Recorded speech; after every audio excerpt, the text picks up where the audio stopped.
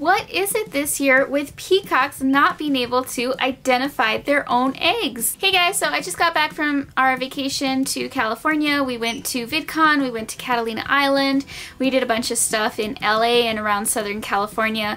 It was so much fun. We were gone for 7 whole days.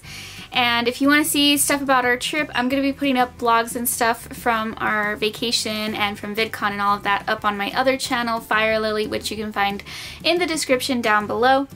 But when I got back from our vacation, I found these little guys were our surprise coming home. So these are 3 little ducks, and they are from eggs that my khaki Campbell duck laid. And I've talked about my khaki Campbells in videos before. It's been like a while since I've had them in any videos, but I have talked about them before. And they're laying ducks, okay? So they lay about 300 eggs a year, and that's like almost every day. And since they're laying ducks, they're not like focused on hatching their eggs. They just kind of lay them wherever, and she'll lay them just all over the farm, like one there, one there, one there. And so I'm shocked that she even managed to lay 3 eggs in the same place. And she actually happened to lay her eggs in a peacock nest. So the peacock hatched out these little baby ducks. Must have been like so confused when they actually hatched, and that just, you know, won't work. It's not gonna work for little baby ducks to be following a peacock around and then, you know, they're attracted to water and the peacocks, you know, kind of stay away from the water. So we got these and I'm taking care of them. They are so cute. They're so friendly. They're just so tame and so adorable and fluffy. So cute. And so I'll show you guys how I'm taking care of these little baby ducks. It's been such a crazy summer with all of these baby chicks, you know, hatching out from peacocks, and peacock chicks getting lost and having to, you know, care for eggs that are hatching and all of that. So let me show you what I am doing with these little ducks. Okay, so here I have my brooder set up for the baby ducks, and this is basically the brooder that I'm using like all the time. And you've seen it in other videos where I've had baby chicks and peacocks and ducks and stuff. And so right now I'm using it again for the baby ducks. I just like it because the blue part is a few inches tall, so it keeps in the bedding and all of that very well. And it just makes it easy to work with. And then the wire top is actually pretty good. It doesn't, you know, let the chicks come out, and then it also holds up the heat lamp. So I have a heat lamp on them, and that is a 100-watt bulb, and it's actually a ceramic bulb, so there's no light coming off of it, just because I don't want the parrots to be bothered while the ducks are in here. But you can use a light bulb. The baby birds will sleep through the night, even if there is a light. The ceramic one is better just because it does give them the, you know, cycle of day and night. But you want heat on them, so don't, you know, be like, okay, I'm going to turn it off at night. No, you definitely want to keep it on at night. And if the only thing that you have to use is a light bulb, then just go ahead and use that. The temperature at, you know, the very bottom of the light, underneath the light, should be about 95 degrees. And then the baby birds, whether you have ducks or whatever, will move around as the, you know, for them to get comfortable. If they're cold, they'll go right under the light. Now, you never ever want to use a glass tank as your brooder. You always want it to be open so that there's a lot of airflow. Baby birds, ducks, chickens, peacocks, pheasants, whatever it is, they produce a lot of waste, and that'll just get really smelly and the air will be bad. So you don't ever want to use something that doesn't allow for airflow. Always something, you know, with an open top. It will make a better brooder.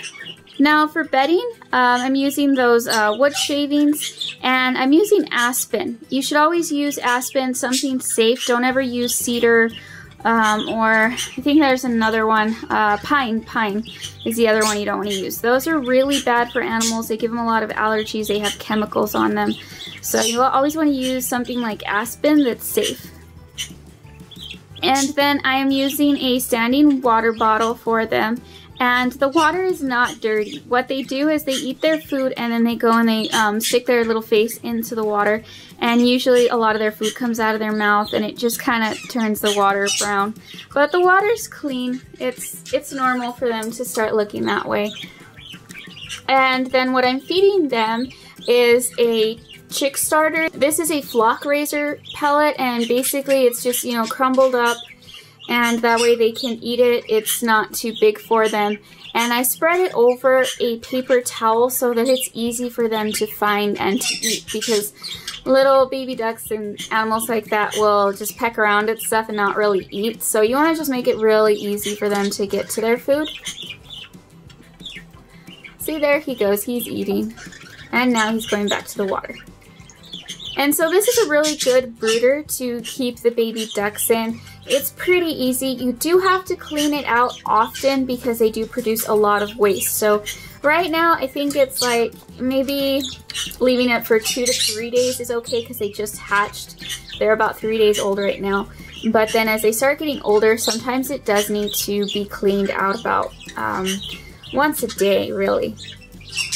Oh, and there they are. They're pecking at my shirt up against the brooder. And so this is an easy place to keep them. They have their heat, they have their water, their food, they have a little bit of room to run around and stretch. But they do get kind of bored in here, the baby ducks do. So I'm going to show you some other stuff to do with the baby ducks so that they, you know, have fun and that they are able to really exercise while they're growing and everything. So I'm going to be recording most of this from inside the house because it was actually very, very windy when I took the ducks outside, and then the goats were making quite a lot of noise. But basically what I do is I'll take them out to the yard and I'll let them run around in the grass, and they'll eat pieces of the grass, and they really enjoy going out there. They're really cute because they'll follow me around. So here, I'll try to give you a little example of that. Come here, ducks, come here, come here. Come here, come on, come here, come here. Come here! And they'll be running around chasing after the bugs, and they'll sometimes even eat flies, which is fine. They can eat all of that. It's good for them. It's not bad if they swallow a bug. I know sometimes people get really nervous when their animals eat something different like that, but they're ducks. It's totally normal. And you just want to make sure though that wherever you're taking them, it's not grass that's been sprayed with pesticides or stuff like that, because that will make them sick. So here it's fine because like we don't do anything with the grass here. We don't put pesticides or fertilizer or anything on it. So it's I guess what you would consider organic. And then I also like to put them in water, and I'll put them in like a trough or something like that. Right now we have this little pool, so I've been putting them in there. And just, you know, remember, this pool is just regular water. There's no chlorine or anything like that in there, so it is safe for them. You don't want to put them in an actual swimming pool that has chlorine water. And two, this pool isn't a safe place to leave your baby ducks. I'm with them the whole time, I'm watching them, and I have them in here for very short periods of time so that they don't get tired. Now, if you did just leave a duck in water like this where they couldn't get out, they would drown. So if you don't want to have to like watch them constantly, or you want them to get out by themselves once they're tired, what you can do is you can get like a little kiddie pool or something like that and put bricks on one side so that you can make steps for them to get in and out of. So it's really, really important that the ducks, you know, either you take them out when they're tired or you have something where they can actually get in and out, okay? Because just because they're ducks and they do know how to swim very well doesn't mean that they won't eventually get really tired and then just drown if they can't get out. And just be careful where you take them to swim. Like I'm having them here in this pool where I know there's nothing in the water. Like we do have a pond, of course, right? So I'm not taking them over there.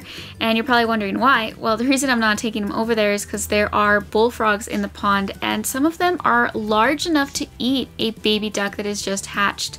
So that's not a risk I am taking with them. And as it says in the video title, Peacock hatching baby ducks, it is a peahen that hatched them.